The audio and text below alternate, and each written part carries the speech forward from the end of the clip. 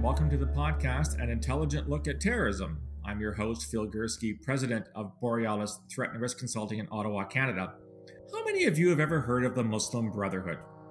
It's been around for quite some time, and it has a bit of a checkered record, I would say, over time and over countries. Some people see it as a terrorist group, some see it as a political party. Of course, we had a Muslim Brotherhood government in Egypt a few years ago until the military took over. So what should we think about the Muslim Brotherhood? And more importantly, as I'm speaking to you from Canada, does the Muslim Brotherhood pose any threat to our democracies or to our societies? I'm very, very fortunate today that I don't have to answer those questions because I have with me as a guest Dr. Lorenzo Vidino, who is an old friend of mine.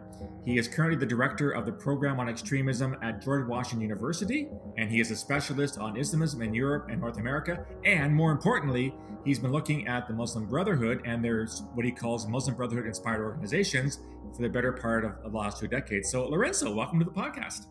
Thank you, Phil. Thank you very much. Appreciate it. Thank you for the opportunity to be on the podcast. Well, I'm thrilled that you're part of it because if there's one person that I've been reading over the last few years who is the go-to guy when it comes to Muslim Brotherhood, specifically Muslim Brotherhood in the West, it's you. So for my listeners that don't really have any kind of background whatsoever on the MB, can you just give us a really short history of who they are, where they came from, and at least what they say they stand for? Yeah, absolutely. It's the oldest and most influential Islamist organization in the world, created in 1928 in Egypt. It basically sees public and private life as being both shaped by their interpretation of Islam, but what I think it's non-controversial to call a very conservative interpretation of Islam. And they aspire to the creation of an Islamic regime through a gradual approach that sees a slow Islamization, let's say grassroots Islamization.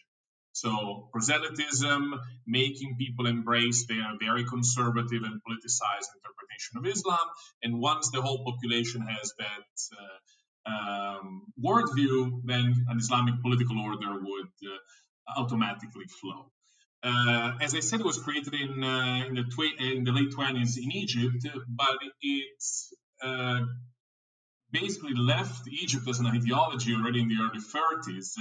And nowadays, in basically every single Muslim majority country, so not just Arab, but from Morocco to Indonesia, there are entities that one can consider as branches, spin-offs of the Muslim Brotherhood, or at least have adopted a large part of the ideology and the methodology of the Brotherhood. What I look at is something, as you correctly pointed out, even more niche, if you will, which is the entities, the individuals, the networks that have historical, organizational, and ideological ties to the Muslim Brotherhood in the West, in Europe, and in North America.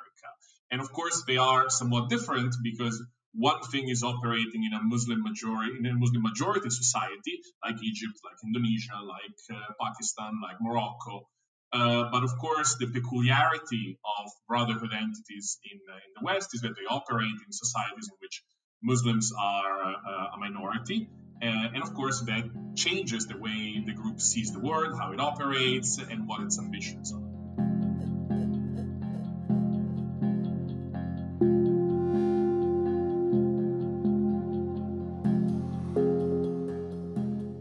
So if I could just, and before we talk about their role in the West, which as you say is your specialty and it's my interest as an old security service guy, if you could summarize, what is the main issue that some governments have with the MB, whether it's the Egyptian government or the Indonesian government? What is it about the Muslim Brotherhood that bothers them and which leads them to not want them to assume power? Because if memory serves me correct, the election in Algeria in the early 90s, I could be wrong on this, was there Muslim Brotherhood aspects to that? There certainly was a Muslim Brotherhood aspect to the elections in Tunisia after the Arab Spring. So what is it about the Muslim Brotherhood that makes local officials, military, whatever, a little bit nervous? And why do they try to have elections in which the Brotherhood is not going to win? What is it that bothers them about them? Well, there's two ways of looking at that. One is that there simply are a challenge to the power of what are mostly authoritarian regimes.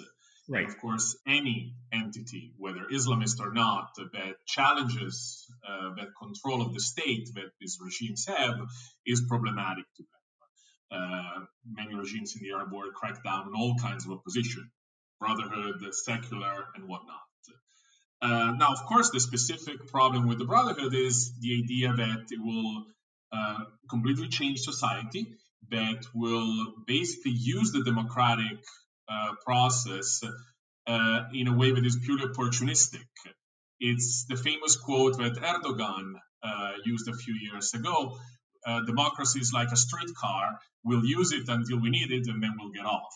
And the idea was exactly that in Algeria in the early 90s. The Islamists, very much with the Brotherhood as part of a coalition, but pretty much leading that coalition, won the election. And there was a concern on the part of the Algerian government and many of its backers in the West that once they won an election, they would hold on to power in undemocratic ways and govern in a way that is problematic on many fronts, from foreign policy to policies implemented domestically. Wasn't the other phrase that... Sorry, go ahead. Sorry. There's a very, aside from how we judge these policies and how we judge their commitment to democracy, the final issue is their murky, and I'm being diplomatic here, relationship to violence. The fact that the Brotherhood does not make violence necessarily its number one tactic. It is a mistake to lump it together with jihadist groups like ISIS, like Al-Qaeda, so on and so forth. But at the same time, it is equally incorrect to say that the Brotherhood has renounced violence completely. The Brotherhood takes a much more flexible approach in which it uses violence when it thinks that it's the most appropriate tactic to achieve its goals, and it will use other tactics in other environments. Okay, I'm going to pick up on that in a second. The other phrase, you mentioned what Erdogan said in Turkey. The other phrase I remember is that, their version of democracy is one man, one vote, one time. So if you vote us into office, you're not going to get a chance to vote us out of office. So the whole use of violence kind of thing, does that sort of stem back to the origins of the Muslim Brotherhood, where they reserve that as an option down the road? And is that why people get a little bit nervous when Muslim Brotherhood organizations either assume governance or are prohibited from doing so, the fear that they're going to turn violent to get their way? Is that kind of what people think? Violence is a part of the Muslim Brotherhood credo. That has not changed substantially from the early days. Even in its inner workings, the Brotherhood always had sort of a military wing inside it, what they call the secret apparatus, that existed from the early days of Hassan al-Banna till now. And we have, if we just move the analysis to today, several instances in which the Brotherhood, for one reason or the other, and we can get into the details, decides to use violence. Hamas, being the Palestinian branch of the Muslim Brotherhood, engages in violence. It's not the only thing that Hamas does. It also governs. It also provides social services, but it does clearly engage in violence. If you look at places like Syria, like Libya, like Yemen, clearly the Brotherhood is engaged in violence and often working with jihadist groups, which we see as more radical. In other settings, and you mentioned Tunisia, for example, the local branch of the Brotherhood has not directly engaged in violence. It has been part of the democratic process over the last decade, and it has actually done so in a fairly mature way, accepting defeat at when elections came. It's one big family, and I think this is one point that one needs to understand. At this point, it's probably more correct to talk about brotherhoods in the plural form, because indeed there's one sort of body of general ideology to which all the different branches and groups and subgroups adhere to. But it's fair that the trajectory that the Tunisian Brotherhood adopts is different from that of the Jordanian Brotherhood, and it's different from that of the Yemeni Brotherhood, and so on and so forth. They adapt to local circumstances, and so they have fairly complete independence in deciding the tactics to adopt.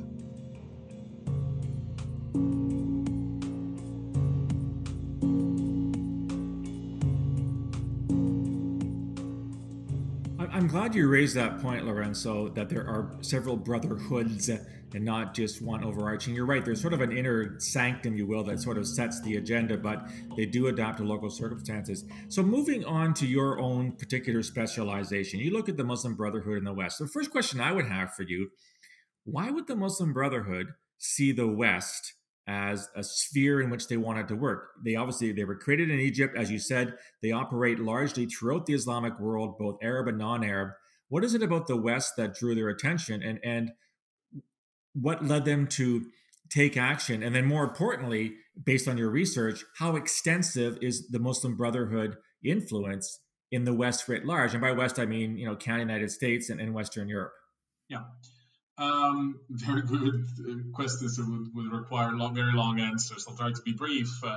First of all, it's not like the Brotherhood consciously decided in the 1950s and 60s, when it first moved to the West, to go to the West for strategic purposes, to create a presence there. It kind of happened.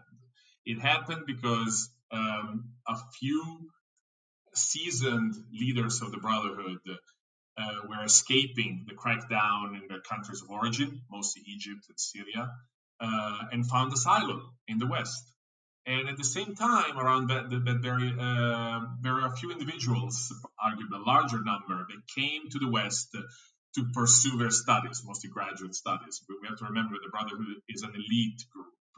I'm hard-pressed to think of a single member of the Muslim Brotherhood in the West who does not have at least a graduate degree. So they came as students, they came as refugees because life brought them to the West. It wasn't like a concerted plan concocted in Cairo to Islamize the West, not at all. But once they arrived to the West, they set up a presence. Many of these individuals stayed for the rest of their life and created the first Muslim organizations, mosques, a variety of entities that sought to continue doing what the Brotherhood did in the East. They saw it as an opportunity. In the West, they could do things that back home they couldn't. They could raise money. They could print their propaganda materials. They could speak openly, something that in Syria, in Egypt, for example, they could not do. So the West was the perfect sanctuary for them to operate in, because for the most part, governments and security services in the West did not really care that much, did not pay much attention to the Brotherhood, and in general did not perceive them as a major threat. So those networks, of course, grew with time for a variety of reasons, from the fact that the Muslim population grew in most Western countries, from the fact that they were able to count on very generous funding from most of the Arab Gulf, but not only. And just because of their activism, whether one likes them or not, one thing that everybody will agree is that Brotherhood members are very skilled activists, very well-educated individuals that have learned the environment in the West and know how to operate. So for all these reasons, they set up a presence in the West. And I always say that the goals are twofold in the West and are very different from the East.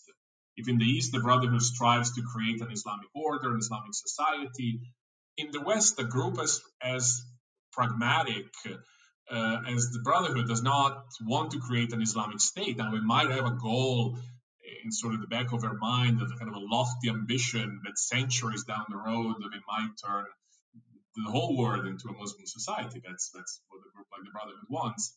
But of course, that's not the goal for the next generations. And the goals are twofold.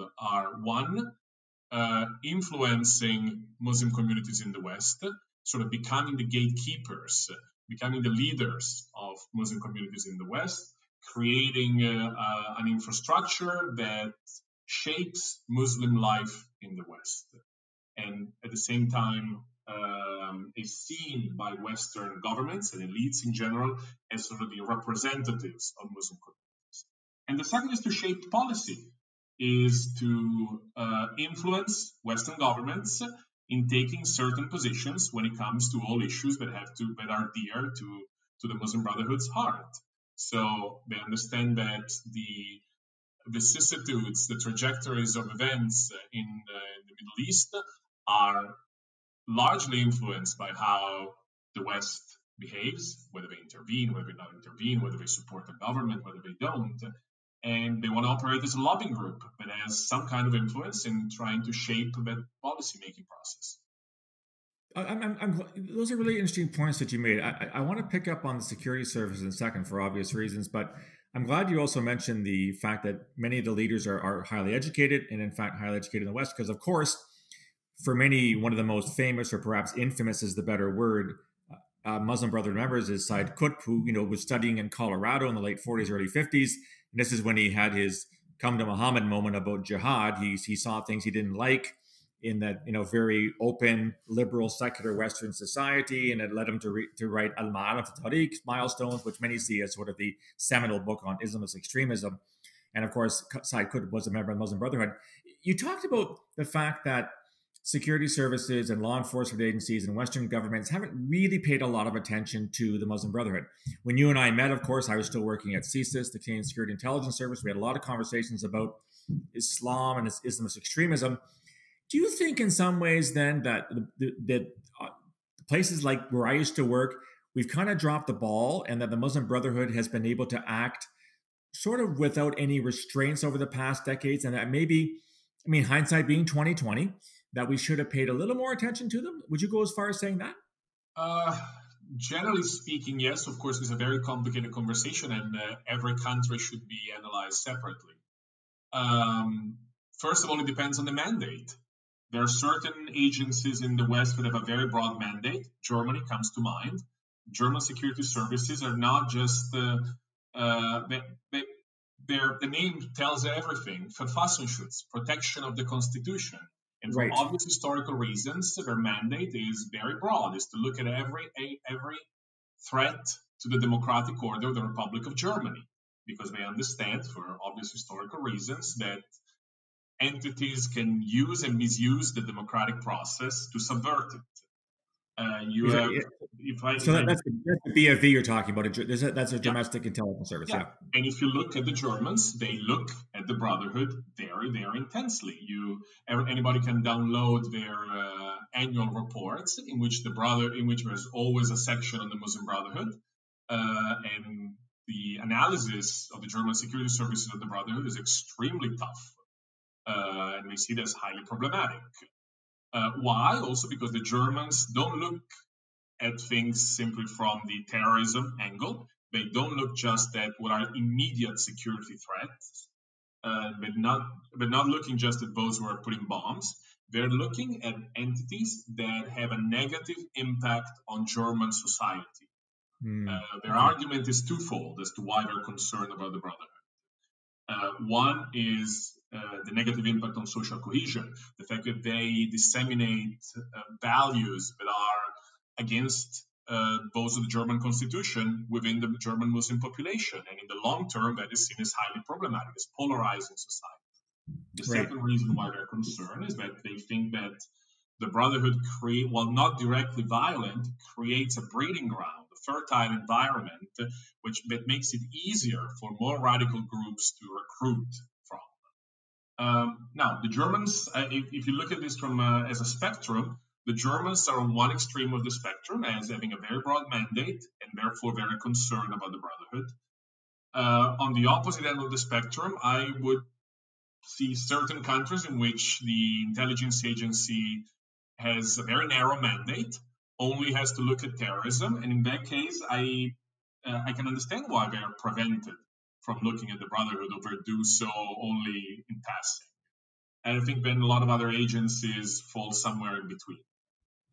Yeah, I would have a really hard time trying to fit looking at the Brotherhood into my old services mandate. It's quite clear that when it comes to justification for launching investigations, there's four main grounds. So clearly they're not foreign intelligence organizations. They're not foreign interference per se, although one could argue that they're borderline terrorism, but you have to have really good grounds to make that case. So I would think that, and I would think the FBI in the States, I don't know them as well, but they'd also have a hard time, given their First Amendment rights and everything else, they'd have a really tough time looking at the Muslim Brotherhood. So let me ask you a very unfair question. I'm going to put you on the spot, Lorenzo. In some countries, the Brotherhood is indeed listed as a terrorist organization. I think those countries are largely in Central Asia, if memory serves me correct.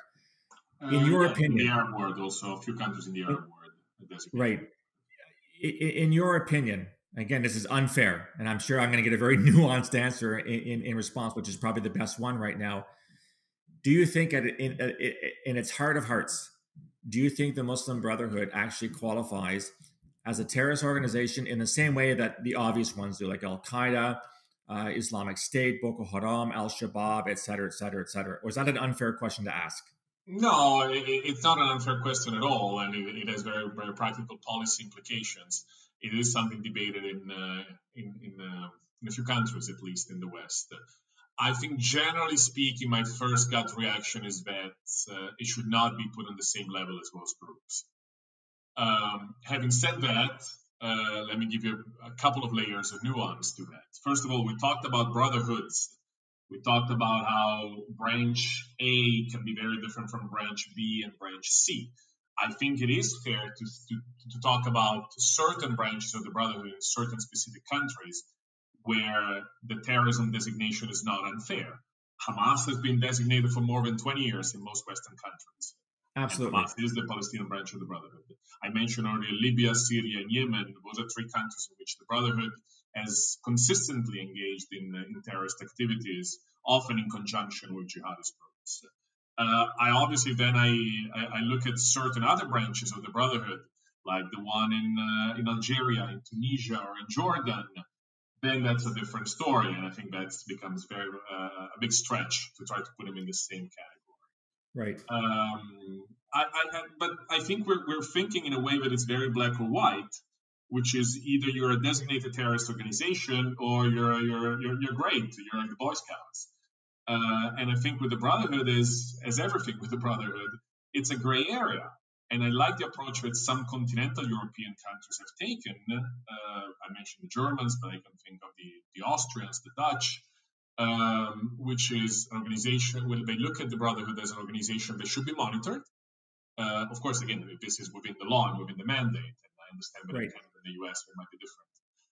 But an organization that is problematic, that should not be treated as a partner. That's what happened in some countries. If I think of how the British were looking at Brotherhood offshoots in the UK as fantastic partners to defeat radicalization, that was sort of the mantra 10, 15 years ago. I think that's something I strongly disagree with. That's an approach I strongly disagree with.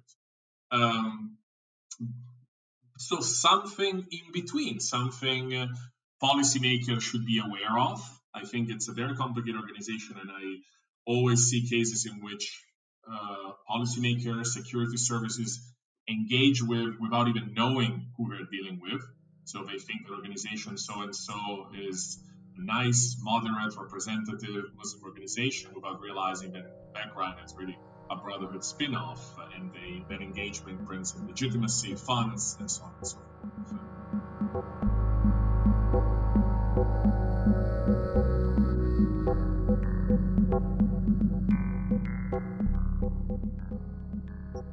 I like very much the way you've put that. It is complicated. It is multiple shades of gray. Certainly in my time with the security service, we did work with community members, and we obviously tried to find the ones, first of all, that would talk to us. And many communities would not talk to us. They thought we were the spawn of Satan and that we were Islamophobic and just hated Islam, which of course was untrue. But I think it was very difficult for us even to determine with whom we were speaking. We didn't know necessarily the background. So like you said, we could find ourselves in a situation like they did in the UK, where they overtly maybe sought out the Brotherhood as a moderate partner to deal with. But in many other cases, you simply didn't know enough to know that these people were in fact linked to the Brotherhood. So I guess the bottom line is that it's complicated. Not only is it complicated with respect to what brotherhood out of the brotherhoods you're dealing with, but more importantly, who's who in the zoo and how do you make that determination? And so I guess going forward, what recommendations would you make to governments and security services and law enforcement services in the West on how to deal with this particularly complex situation? It is indeed very difficult. I think the first step is knowledge, as you said. It's having an understanding of a very complicated word, the who's who. I mean, nobody shows up and says, "Hi, I'm a member of the Muslim Brotherhood. Here's my business card." That's not how it works. It does work like that in the Middle East, but in the West, nobody does that. So it's a matter of doing what some services, again, I bring up the Germans, but I can think of others do, which is tracking these groups and the ever-changing jungle of organizations, acronyms, individuals, and mapping it out and understanding who's who. And of course, the connections at time become very complicated to understand. Is somebody who was once on the board of a brotherhood organization a brotherhood member? How do you know? I mean, where do you place the bar? So it's very complicated. And then once you have a better understanding, which cannot be 100% complete, but a better understanding, I think how to behave depends on what organization you are and what your goals are. I'm not one of those. There are some of the critics of the Brotherhood, and I'm definitely a critic of the Brotherhood, but I'm not in agreement with some of those who argue that you should not work with them, don't talk to them, isolated. I think that's not a realistic position, and actually I can see this counterproductive.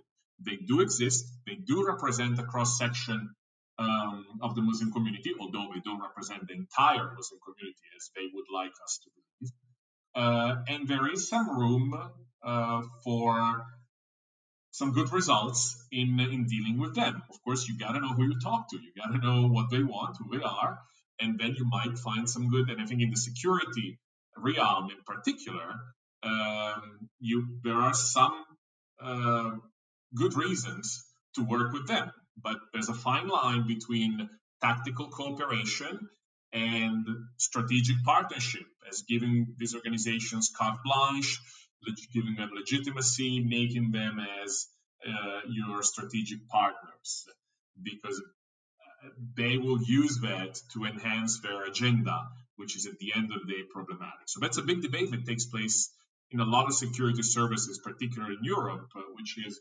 on radicalization prevention, de-radicalization. Right. Do you work with these entities or not?